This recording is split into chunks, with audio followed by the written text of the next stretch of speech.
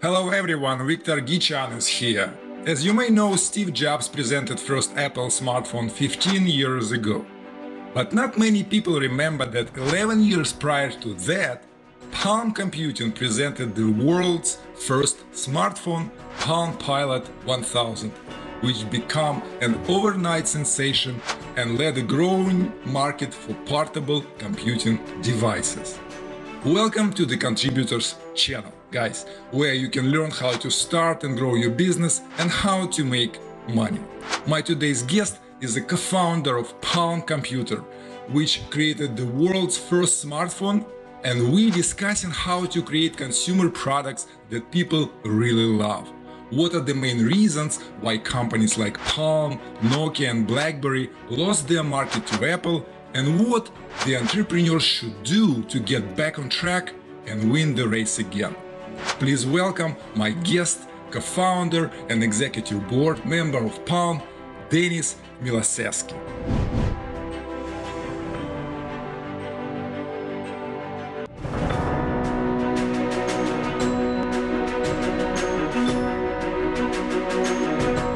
Thank you, Victor. It's great to be here, and thanks for having me.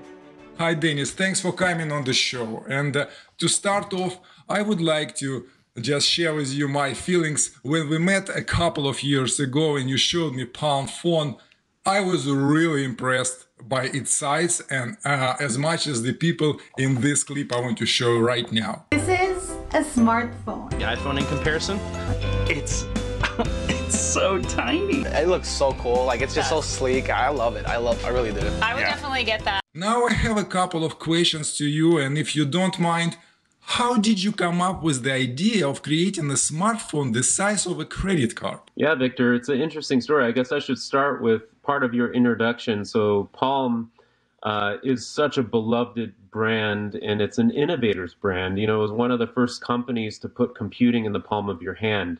The new Palm is a different company from the original Palm. So we are the same Palm brand. However, we are a fresh take on innovation in the smartphone space. So how did we come up with the idea for a small device? So for those of you who haven't seen it yet, I have one right here. It's actually the size of a credit card. Really tiny, weighs about 2 ounces. And the idea actually came in two parts. I think the origination of the vision of the product actually came from a film. If you haven't seen the movie Her, H-E-R, it's actually a movie that takes place in the future. And about operation system, right?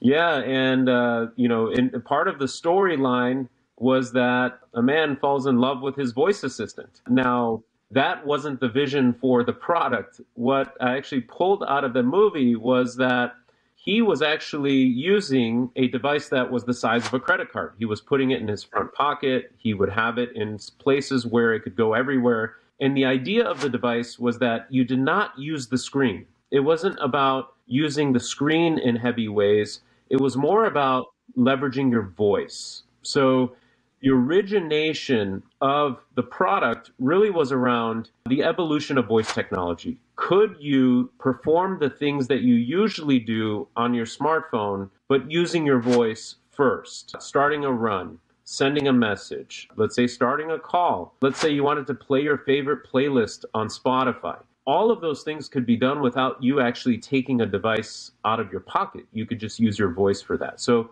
that was one of the inspirations of getting people out of screens. Because as you know, you probably unlock your phone 150 times a day. Everybody's always glued to their screen. So our mission was, how do we get people re-engaged with the real world again? How do we get people to connect with people, be human? Like when we first met, we had a wonderful conversation. We actually had a chance to connect, learn about each other. We weren't buried in our phones that entire time. So we wanted to encourage that. The second part was that there was this interesting point in between wearable devices and smartphones. And for instance, so if you left your home to go for a run, it was very difficult to bring a big phone with you. They're so heavy, you can't have them in your pocket, you end up holding them all the time. Also, smartwatches didn't allow you to do all the things you wanted to do on that run. Because when you're done with the run, what do? You take a selfie, You may want to go pay at a Starbucks. You may want to do certain things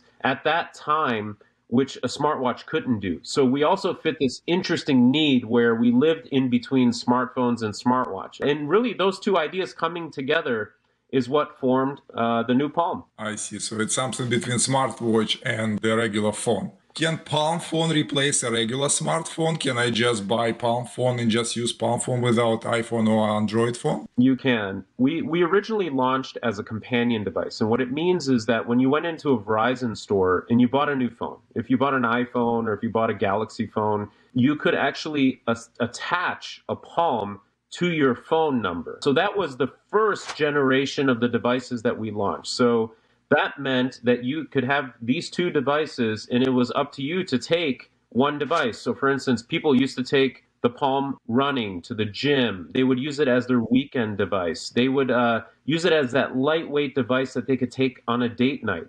It was an emergency device. So there was a lot of creative uses for the companion phone. Shortly after, we launched the standalone version of the phone. And what it meant was that Palm could have its own phone number. So you weren't tied to another device. So it was like any other phone. And when it became a standalone device, that opened up a whole new world of how people were using the product. We became a top-selling kids device. We also became a device which fit interesting and unique needs where people could have a standalone connected phone number attached to the Palm. That's amazing. And how long is the battery last? I can guess because it's the small size of the phone size of the credit card, the battery lasts a little bit less than regular phone, right? Yeah, well, it depends on how you use it. So for example, the battery size, it is the size of a credit card. Beautiful, thin. That only allows us to have about an 800 milliamp battery, which is a battery which is much smaller than what your standard phones come with. What we did was we did something very special. So in the spirit of creating this live outside of the screen, we developed a software feature called Life Mode. Life Mode serves two purposes. One is that it allows you to eliminate distractions. So for example, when you're on the go, you don't want to get notifications every 3 seconds. You may not want to have your phone control your life. So what we did was we built this software so that when the screen was off, the phone was almost like in a smart airplane mode. I don't know if you're familiar, but if you put your phone in airplane mode, it's going to last 3 or 4 days. Right. And the reason why is it turns off the antennas. It puts the antennas to sleep. So all of those radios, whether it's your wireless carrier who's trying to communicate with the device, all of these background processes that are trying to hit the network. So what we do is we put them to sleep. So what that did is it would extend the life of the Palm device. So if you have your Palm in life mode, you would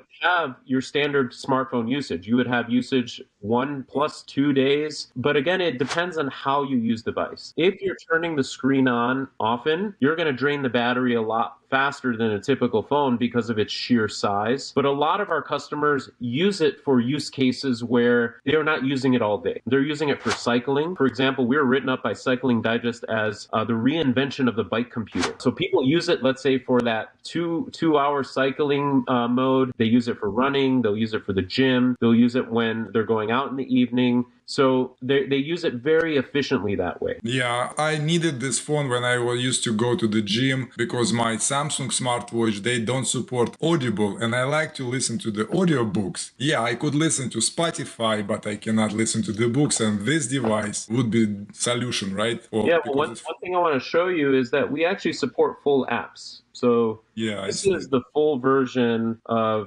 Spotify. You can have the full version of any app that you use from the Google Play Store. So this was the wonderful thing about Palm, which gave it an advantage over smartwatches, is smartwatches have apps which are, sort of tailored for this tiny little 1-inch screen. Whereas with Palm, even though the device was very small, you still had access to everything that you loved about your phone. Did you ever think to make a full-size smartphone to compete with Apple or Samsung? Or this was exactly the idea where you found a niche where you will be better competitive position? Yeah, it's, we are in a very unique niche. And I think that's important. So going in, we had, intention on serving customers that had unmet needs. We did not want to go and just create create another big phone. I think there's a long history of companies that try to compete against Apple and Samsung. Yeah. And Even Microsoft failed our unique with their position, budget. yeah, our unique position is introduce new kinds of experiences. So this wasn't really about saying, yet here's another screen that's the same as these other screens. This is about unlocking new types of experiences that maybe you couldn't do with a phone that you've owned or a smartwatch. This is really clever. You guys brought on NBA star Stephen Curry as a strategic investor and advisor at Palm. How did you convince Stephen to work with you? I guess it's not easy to have a celebrity on board. Yeah, Stefan is wonderful. We've worked with Stefan for years and years now. In our early stages, we're a Bay Area company. So we're founded in San Francisco. We're a Bay Area company. So the culture of the company is very Bay Area. You cannot get more Bay Area than Stephen Curry. All right. So he's the face of not only Bay Area sports, but his philanthropy and everything that he does, that he's so involved in the community here that we were able to actually get in touch with Stefan, and we had a chance to meet Stefan. And when we met him, he was blown away. There's a few factors that he loved about it. One of the things that he loved about it was our mission. So we have this mission, we call it life mode. Life mode is about living outside of a screen, enjoying life in the real world. And so that really resonated with him. So he loved the idea that we were focusing on how do we better ourselves? How do we build better relationships with each other? And how do we actually find a balance with technology? So he was very interested in that. He had 2 young kids at the time. Now he has 3. But he was also looking at where technology was going and what it was actually doing to us. So that really resonated with him. He loved the idea of how do we create a balance with technology so it doesn't dominate our lives. So that was one factor. The other factor was that he wanted to see us from the very beginning. He wanted to be a part of understanding, how do you make something? How do you manufacture it? How do all the pieces come together, whether it's design and product? And he was very involved in that. So he was very hands-on. He actually helped us create one of our most popular accessories. We did a armband where you could actually wear the Palm device on your arm. We would go to his gym. He would wear it. He would do his rope exercises. He would do all of his 3-point practice. He was testing the accessory that he helped us design. So he loved being a part of that. He loved to see the creation process, and he loved to see how it eventually made its way into customers' hands. Wow. So he is a real advisor. So he's so involved in this. This is amazing. Yeah, he's involved on the product side and the branding side. He's an investor in the company early on. He's family to us. And so we love having him as a part of our family and in the way that we can work with him. Yeah, that's cool that you guys have him on the board. That's for sure helpful. What do you think were the main reasons for the previous Palm Computing, Nokia and Blackberry, to lose the market to Apple? Because they were so strong, they were the first, and if I'm not mistaken, Apple Newton product failed. But finally, somehow, these leaders of the market lost the market to this company. What was the main reason? Yeah, it was innovation. And I think the tipping point for Apple and the iPhone was the introduction of the App Store and the fact that you had developers who are now building on your platform. And with that comes a lot of things. A big part of that is ecosystem, having the ability to build that ecosystem with those developers and have that reach. I think that's very crucial. So that was a huge part of that. And I think when you look at some of the incumbents, you look at the Blackberries and the old Palms and companies like that, where Apple stepped in was innovation, where, they placed big bets. They didn't invent the touchscreen. They didn't invent these pieces, but it was the mastery of bringing the pieces together to create a new kind of product, a new kind of disruptive product. So I think that disruption is necessary in every industry. I think it's important for us to see how we can encourage those ecosystems, because it's more than what you build. The original iPhone, there were prescribed apps, right? So they assigned, you have a browser, you have a phone app, you have a music app, but it wasn't until that opened up and it allowed more developers to come in and start to build build experiences on top of that new platform. Yeah, definitely. I agree. And right now is very important question to you. Please take it seriously. As far as I know, you also introduced very stylish and sophisticated wireless headsets, HomePods, right? And I can tell you, even though I have several, probably 3 headsets, different price range, but when I saw the HomePods on your, especially HomePods Pro on your website, for some reason I immediately wanted to have one. Like, why in the world, right? Can you share with our viewers how you guys create the consumer products that people really love just from the first glance? Yeah, building products that people love, I think is definitely a focus of my entire career. You know, I've been doing this a long time. I've had a chance to do it for companies like Google. I've had a chance to do it for companies like Samsung, and then of course later on at Palm. And there's one magic thing that allows you to do. And this is where a lot of entrepreneurs, they sort of focus in the wrong areas. And this is what could help them the most is you focus on problems. You don't focus on the solution. It's so easy to fall in love with your own product. It's so easy to fall in love with the solution. I think what matters most is focusing on a real world problem that people are having. I'll give you an example of this. You know, have a deep understanding of a daily routine. Who is your customer? What does their day look like? What things do they touch throughout the day? What are some problems that they're specifically experiencing? You're solving for those specific problems. When you focus on that, then you become a much more powerful product creator because you're less focused on a product trying to find a solution and you're more focused on a need that people have and how you can be adopted into their everyday lifestyle. You know, one area that we even discovered a little late in the process was our customer base around kids. So when we originally launched, kids were not on our radar. We weren't thinking about that. You know, we're a sleek device. It's a device that we sort of saw as a high-end device where you would adopt it for specific use cases. Then out of the blue, months into our launch, what we discovered is we were the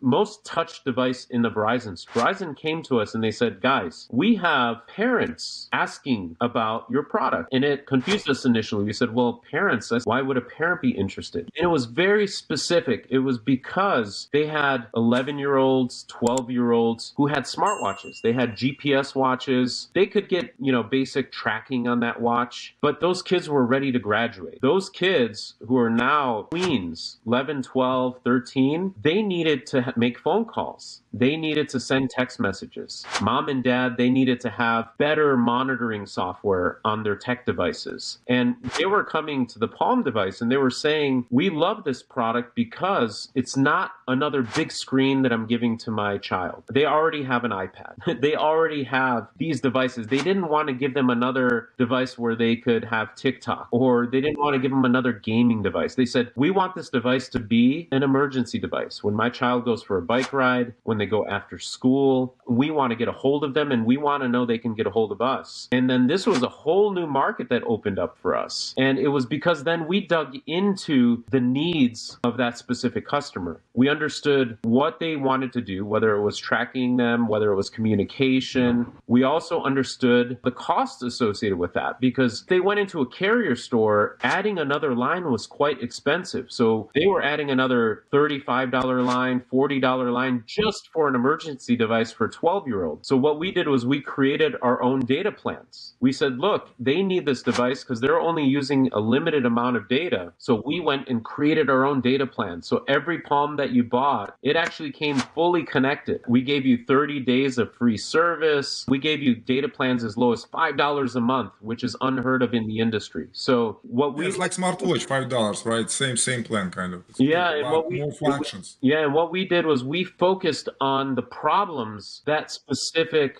customer was having, and we were rewarded for that. You know, we were written up by Parents Magazine, we were written up by CNET as the phone to buy in 2020 because we focused on the customer. So back to your original question is how do you build products that people love? You focus on the needs people have, the real needs that they have, and sometimes they can't tell you. You have to observe that customer set that you're looking at and see what they're doing, because they're doing something maybe entirely different than what they're saying and what they're telling you. So focus on the customer, all else follows. Fall in love with problems, don't fall in love with products and solutions, but really understand who they are and what they need. That's really true. Yeah, so focus on the problems, not on solution. Cool. Okay, well, now I understand that Palm Buds Pro was designed for active sport, right? And you can work for 24 hours and in playback mode, right? So, wow, that's amazing. And I definitely gonna have one for me. So, guys, stay tuned because this product seems like worthwhile for a try. Okay, let's get back to our business stuff now. How do you see the global smartphone market in 5 to 10 years? And what would be like, what is your strategy within the next 5 to 10 years to really get into this race and win this race? Yeah, so, we never envisioned Palm specifically as a smartphone company. I would look at us more as a mobility company, which is why you see the Palm Buds Pro and you're seeing devices which complement the smartphone experience around connectivity. The launch of the Palm Buds Pro plays into our original mission, which is voice technology. And what we wanted to do is how do we get voice on your body, and that's through the ear. So a really big emphasis for us was how do we start to build this ecosystem around connected voice experiences where you are pulling your phone out of your pocket less and less. But if you're putting something in your ear, it better be great, right? We have certain expectations. So there's a few key focus areas that we wanted to hone in on around the Buds product. One is we fell in love with bass. Everybody like bass, right? Everybody, it has this visceral effect. And what I was finding is a lot of the buds and headphones on the market, they were starting to appeal to sort of a middle ground. They were just okay treble, okay bass, but they didn't have the punch that I love. So what we wanted to do is we wanted to focus. So if you had these in your ear, we wanted you to feel the music. So the investment we made on the technology side is a larger driver, and then we tune that audio driver to be punchy, to have that sort of bass feeling. The other area we wanted to focus in on is if, now so many people are working hybrid and remote, we wanted to focus in on the noise cancellation technology. So there's 6 microphones in the Buds. 6. Yeah. Wow. And so we use those microphones, our algorithms use those microphones to do environmental noise cancellation, active noise cancellation, and what it allows us to do is block background noise. So how many times are you on the street and you're on a call and you hear cars honking and the road is swishing and all of these things? So we wanted to focus in on how to build an amazing noise cancellation experience. So that was a big focus area of ours. And the third area we want to focus in on was price. So these are pro level, but we wanted to get a price point under $100. So you'll find them. Yeah, so how it's even possible? Yeah, well, we focused on the essentials. So we don't have every single bell and whistle. We focused on the audio quality and the punchiness of the bass. We focused in on the noise cancellation area, and we started to focus in on the things that mattered the most. So we may not have every single bell and whistle that may be out there. However, we feel that we have the ones that matter. Especially if you put headphones in, you want your music to sound great. You want your calls to sound great. So that was a big focus area of ours. And we were really aggressive on how we could get that price point. We wanted to be able to price it at that $99 or less, even though they're pro level buds. Wow, because the competitive buds from Apple or something like 200 plus. It's like different price level. Yeah, well, you're paying a lot for brand. Right. I definitely want to try right now. Thank you, Dennis, for sharing with our viewers your insights and life stories. Your product look really amazing. I'm gonna probably download right after the interview. The making order. I'm absolutely sure it's long lifetime innovations. You're absolutely right, and very sophisticated and convenient, and definitely deserve to take a decent place in the regular life. Thanks for coming on the show. Thank you for having me, Victor. It was great being here. And I hope this video was helpful. Leave a comment, like and share, subscribe, and hit the bell below to be notified about my new videos. Thanks for watching. Stay healthy, stay wealthy, stay tuned.